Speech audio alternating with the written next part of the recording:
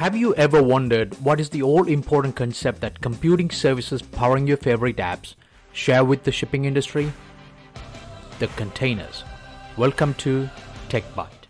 To understand how containers are a link that is more than superficial and namesake, let's start with shipping industry and issues it faced in the early 20th century. The shipping industry prior to mid-20th century was in chaos. It was not keeping up with the ever so globalized trades and their shipping demands. The logistics of goods were not standardized. Often, such transportation had to span across sea and then often on to land and vice versa. Early 20th century packaging included barrels, sacks, and pallets. However, such packaging is not meant to provide a uniform packing in a confined space, the ship. This often led to inefficient use of space. Low density packing means lower return per voyage. Goods packaging itself became the structure that provided the rigidity required to stack items on top of another, often all the way from the bottom of the ship to the ceiling of the storage compartment. In many cases, it also restricted how much you can stack on top of another. This made the packaging of individual goods expensive and led to loss of goods due to damage. Low density packaging led to low ROI per voyage, and high damages led to increase of shipping insurance and consumer cost. When transporting goods, often different types of items demanded different types of climate control. This was practically non-existent back then. When goods are packaged to survive a voyage on a ship on the sea, they often became cumbersome to be transported on the land, requiring repackaging and adding to the cost. There were myriad of issues along these lines that demanded an urgent solution to these problems. The dawn of containers as we know it today started along the same period as these issues in the shipping industry became hard limiting factors of globalized trade. However, containers have not been standardized until after the Second World War by 1956, at which time the steel containers as they are known today were born. These containers pretty much addressed all the issues that had plagued the shipping industry till that point. They have come to be called intermodal containers, meaning they allowed the transportation of goods across different modes of transportation such as land and sea, not requiring any repackaging in between them. There are sound engineering concepts that underpin the design goals of these containers. As we will see later, they will also emerge in the computing industry. Let's start with the density issue. With the introduction of containers, achieving density is now only restricted by the volume and the weight carrying capacity of the vessel involved and not on the packaging of the individual items getting transported. Separation of concern, which is one of the key universal engineering design principles, is achieved by separating how goods are packaged from how they are transported. The structural rigidity of containers now allowed a much larger stacking capacity without damaging the goods in them. Quality of service is achieved by packing the goods requiring different climate controls in climate-controlled containers and kept in different temperatures.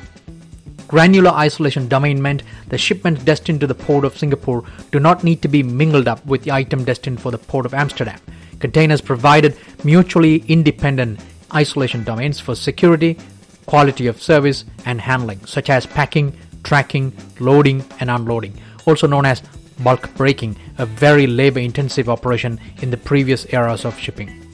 Pretty much the entire life cycle management of goods transportation, if you will, has now become uniform and easier to be planned ahead. Furthermore, containers themselves became the unit of scale for many things in the shipping industry. Effectively, containers became the unit of measure and scale used to define the shipping routes, vessel capacity, port capacity, and trade themselves. The ships carrying these containers are called container ships, and their capacity is measured in what is called 20-foot equivalent units, a TEU. 20 feet here refers to the length of the standardized intermodal container. Now that we have gone through the problems and solutions that the invention and introduction of containers have successfully addressed in the shipping industry, and the universal engineering design principles behind them, let's see how a technology called containers is powering your apps and what the parallels are. In doing so, we are going to show you it is just more than a namesake. Let's begin.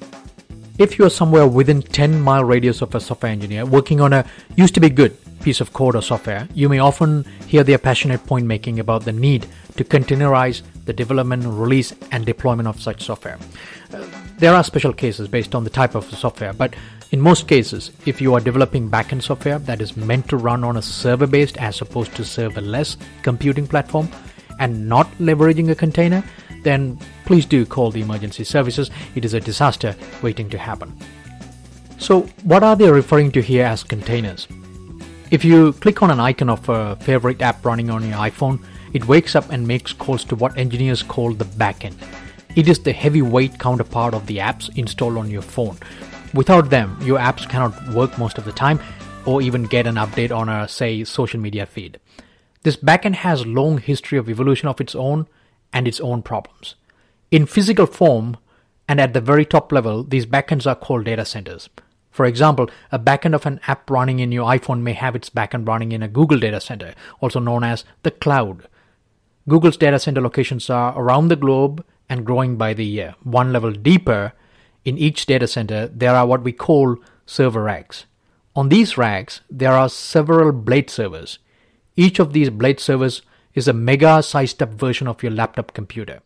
Each of these can handle enormous computing demands, but how to ensure their full capacity is leveraged is the very same density problem the shipping industry has faced. Same as the sacks and barrels of the early 20th century shipping industry, the backend software of the computing industry also saw its own varieties as how software was packaged and run on a physical machine.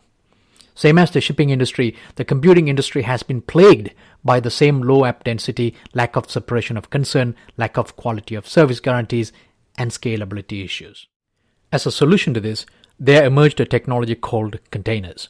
It enabled the developers to put everything they need for their software in a single steel box, if you will, and run it on a physical machine. The blade servers. The host operating system on a physical machine knows, like a ship and its handling crew, how to stack these containers and how to divide and distribute the underlying resources such as microprocessor, time, memory, and network bandwidth. What this meant was, in that steel container box of theirs, the software engineers had the freedom to choose the programming language of their choice, technology stack of their choice, and do whatever they wanted to do without affecting the other containers running beside them. Just like the shrimps in one shipping container right next to a shipping container full of Lamborghinis. This is the separation of concern design principles we have seen with the shipping containers. Same as the shipping containers, the containers in the computing world also provide isolation domains and quality of service guarantees for their contents, in this case the software running in them. They also have become the unit of scale for the backend services. This is how the backend services of popular social media applications are scaled at the planet level. In a sense, containers of computing industry can also be called intermodal. They do not need to know about the physical configurations of underlying hardware they are running on. They can run on a laptop, and they can also run on a blade server in a data center. So the parallels are striking, are they not? Well, they are. But when you take the other technologies in the ecosystem and their names and functions into account, you will see the computing industry and shipping industry mutually share the design as inspirations. The structure of the problem and the very same underlying engineering design principles of these solutions make it feasible. For example, one of the popular implementations of container technology is called Docker. Take a look at their icon. Do you see containers on a big blue whale?